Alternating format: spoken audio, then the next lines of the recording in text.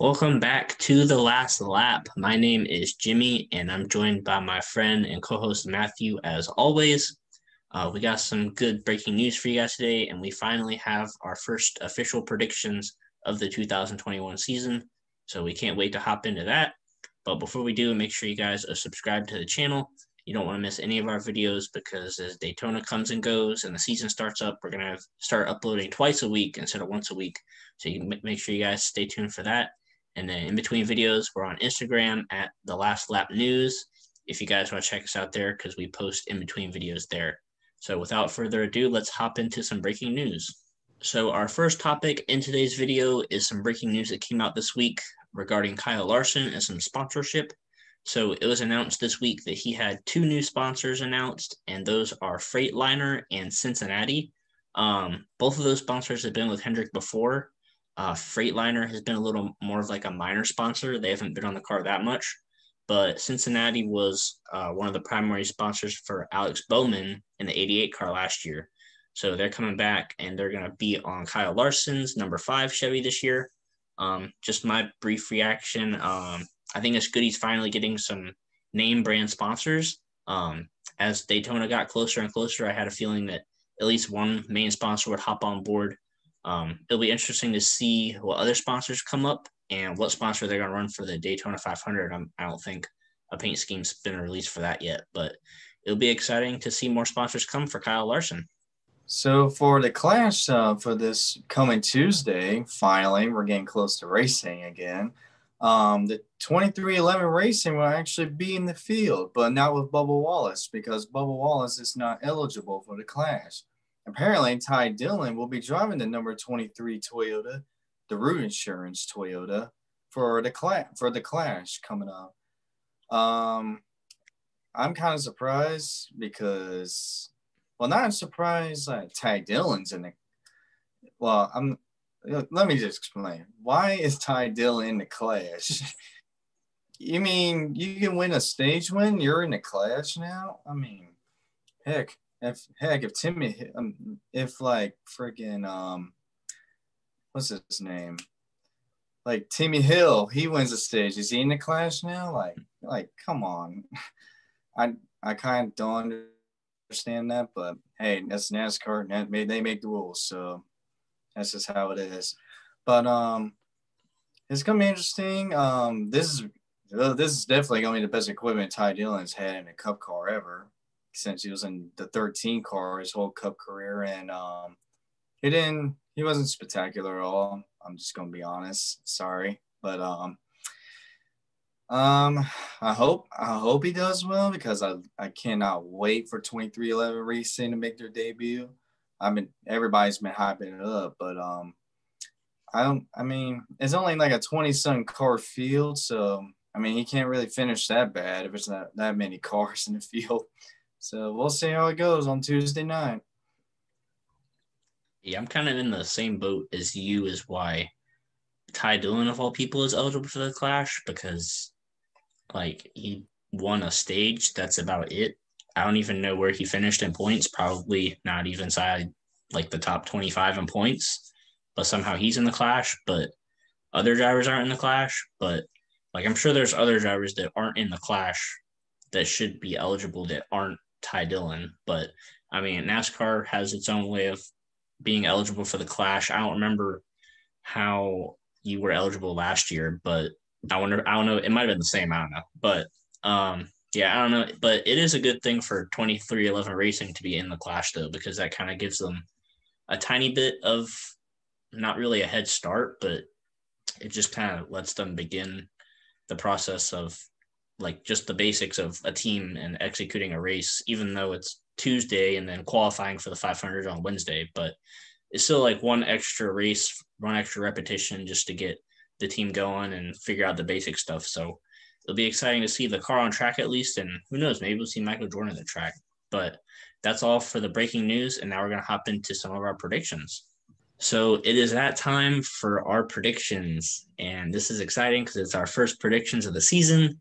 Even though it's for the Clash, which is kind of an exhibition race, it's still a race, and we're still going to predict for it because why not? There's like 20 cars in the field or something like that. But we're going to start off with our predictions. I guess I'll go first. My prediction: road course. Got it. Chase Elliott, baby. Gotta rep Chase Elliott, man. He won the last race at the Daytona road course, and I'm picking him to win. Two kind of sleeper picks, I guess. I would pick actually three. I'm gonna pick as sleeper picks. I'm gonna pick Martin Truex, Denny Hamlin, and Ryan Blaney because they've all performed pretty well on road courses too. I know Ryan Blaney won the inaugural Roval race, and then Truex and Hamlin are always up there too. I know Hamlin finished second at the Daytona road course in July, so I wouldn't count those guys out of it, but I got to pick Chase Elliott for the win. Let's see. I know everybody's going to say it, but I'm not. I'm not doing it. Nope. Sorry, but I got Martin Truex Jr. for this race because every time Elliott wins a road course race, the one person is always in second is Martin Truex Jr. So I'm picking Truex to win. I got two sleepers. I got Kyle Busch because he's been a good road course racer, not entirely like fantastic, but he's still good enough because he's won road course races over the years.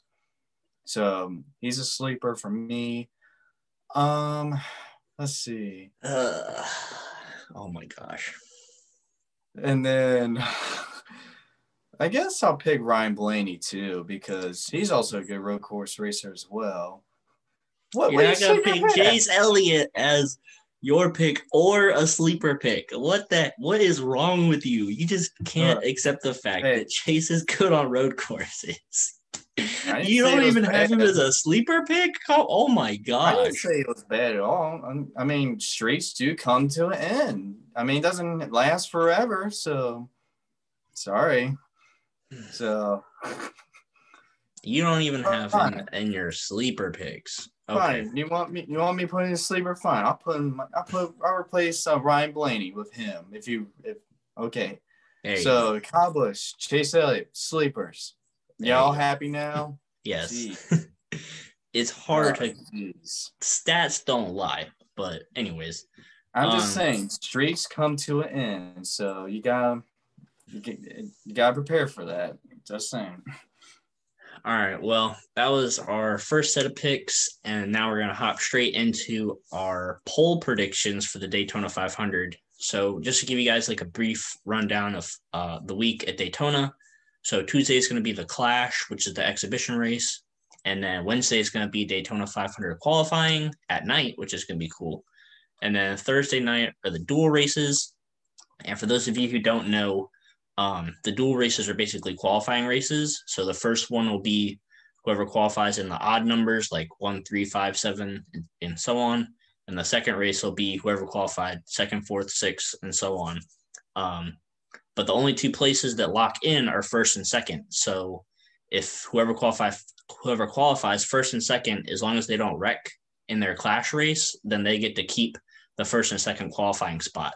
But let's say somebody who qualified like 25th on Wednesday wins the duel, they start third.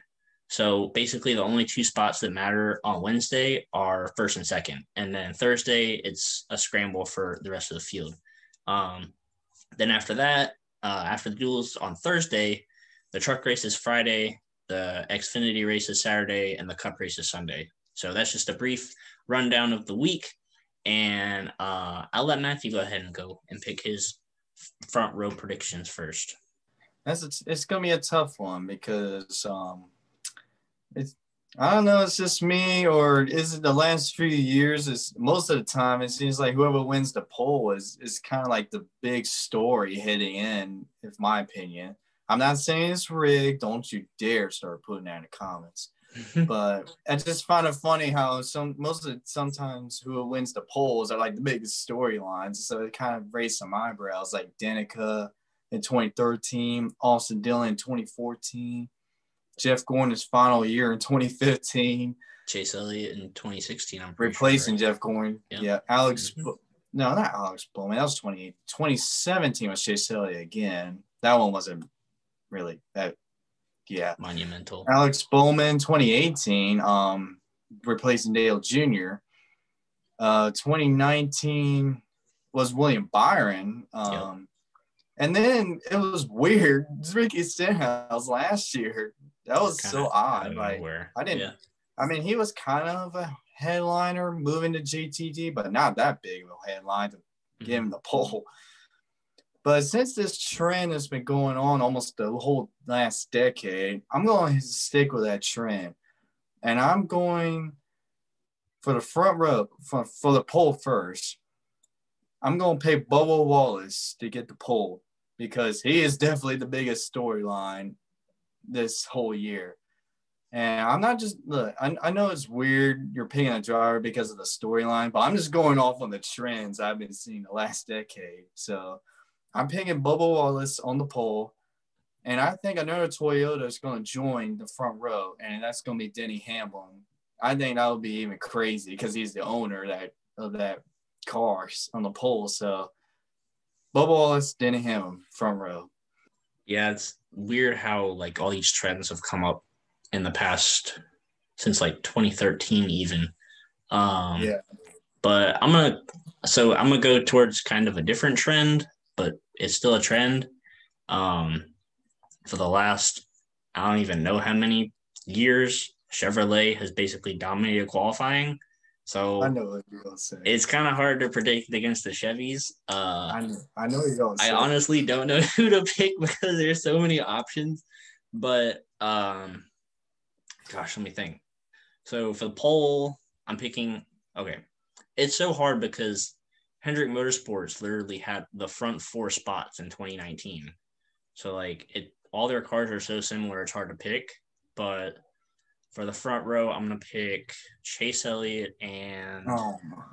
I knew it. I think Alex Bowman's gonna be my other one. Chase Elliott and Alex Bowman are gonna be the front two, just because Chevrolet has absolutely dominated Daytona 500 qualifying.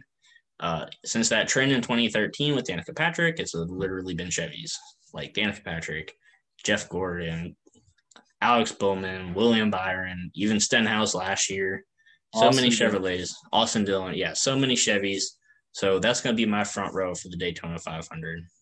Well, I'm surprised by your pick because I actually thought you were going to say Larson because he's also a big headliner as well, and he's in a Chevy. Yeah, I thought, I don't know. I mean, like all but the I cars are so knew one. equal. I knew it was either going to be pull or front row. You're going to put Jason. I knew you were going to say that. Like it's like all the Chevys are so close together, and it's hard to pick one in particular. But like that's just who I think, just because Chase and Bowman have both been on the front row a lot. But I mean, it could be any Hendrick car. I wish It I could could be pick any Hendrick anyone. car, but I don't know. But It those could are be our anyone. picks for the poll for the Daytona 500. That is all for this episode of The Last Lap. We hope you guys enjoyed some of our predictions and some of our laughs in between. So next week, we're actually going to have two videos back-to-back days, Thursday and Friday. Thursday, we're going to recap the Clash and Daytona 500 qualifying, and then we're going to make our dual predictions. And then Friday, we're going to come out with a video for the Truck Xfinity and Cup predictions for Daytona. So make sure you stay tuned for that. But until then, make sure you check us out on Instagram because we'll be posting any kind of breaking news that happens from now until then. We hope you guys enjoyed, and we'll see you guys in the next video.